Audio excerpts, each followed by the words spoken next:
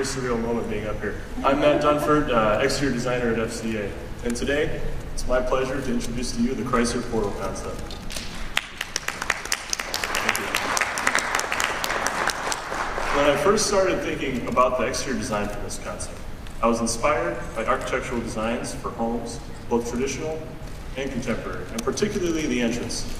Primarily because everything about a design experience starts when you step through that door. This distinct, bold design began literally with armor. As automotive designers, we traditionally try our best to hide it, but here the doors are the theme. And it's less about the surface and more about the proportions and graphics, the sweetness of the profile, and the relationship to the interior volume. With this portal concept, the defining focal point is the entrance, highlighted by this iconic shape. And I admit it, the team fell in love with how the portal acted sort of as the focal point, how it naturally invites you into the car. And everything about the exterior design is connected by the shape of these doors. And this fulfills our design concept of what we call a third space. Millennials will feel at home and inspired, because the exterior design wraps that interior volume as closely, as efficiently, and as beautifully as possible, creating a harmonious relationship between the two. This is the first time, in my experience, that light has been used to this extent as an automotive exterior design element, beyond, let's say, your traditional headlamps or tail lamps. And while it looks pretty cool, it's also functional too. The light acts almost as the car's voice, to communicate in ways people can easily understand. The colors are infinitely adjustable across the full spectrum of light, so you can not only customize your look, but use the shade of illumination as a signal. Maybe consider how this portal feature can make your life a little bit better.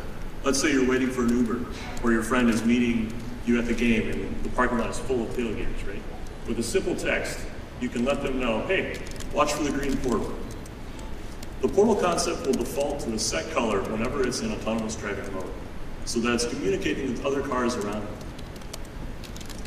it. In the spirit of full disclosure, this door design also speaks to my own personal pet peeve as a 95th percentile male, which is technical lingo for pretty tall.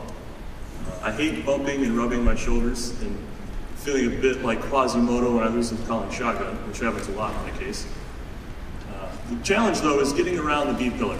The B-pillar is that piece of structural steel usually found between the doors, that thing you have to wiggle around to get into the back seat.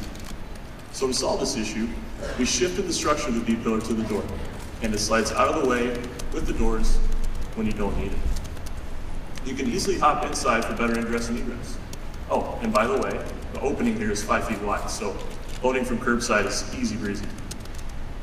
With the doors closed, it's easy to notice the high water line here, set well above the fenders, to visually make the car look light but stable, and to anchor the dominant portal shapes.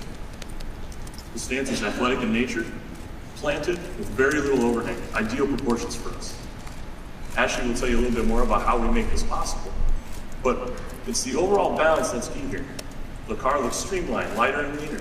The maximized 21-inch wheels are pushed out flush with the simply draped fender frames, which creates a visual lightness and agility that is unusual for this segment of vehicle, and I think that's pretty cool.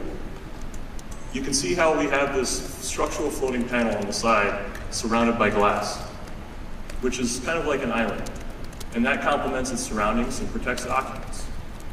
And aesthetically, it ties the car together from front to rear, complementing all of the simple, clean, curved profiles you see. The overall effect of these island-like panels is to make it look as if the car is wrapped in glass. The exterior is also inspired by minimalist shapes and forms you see in everyday tech objects like your phones or laptops and devices. This interplay of transparent and solid panels helps the car feel more light and bright, inside and out. In fact, even the roof is a transparent canopy. And for structural integrity, we use what we call a carbon fiber experts, which is visible through the glass to maximize rigidity and save weight. And it actually mimics initial engineering load studies we experimented with in the computer. And for the interior, it delivers specific pools of sunlight to each of the passengers, giving them their own personal skylight. The floating panel motif is repeated in the front here, but with more of a face to give the car a sense of direction. Here we're going for a look that is both efficient and approachable. The floating panel works like a grill, for kind of a setting for what we call an evolved Chrysler wing badge. Headlamps use next generation thin lens LED technology with an adaptive driving beam which improves visibility by adjusting to driving conditions.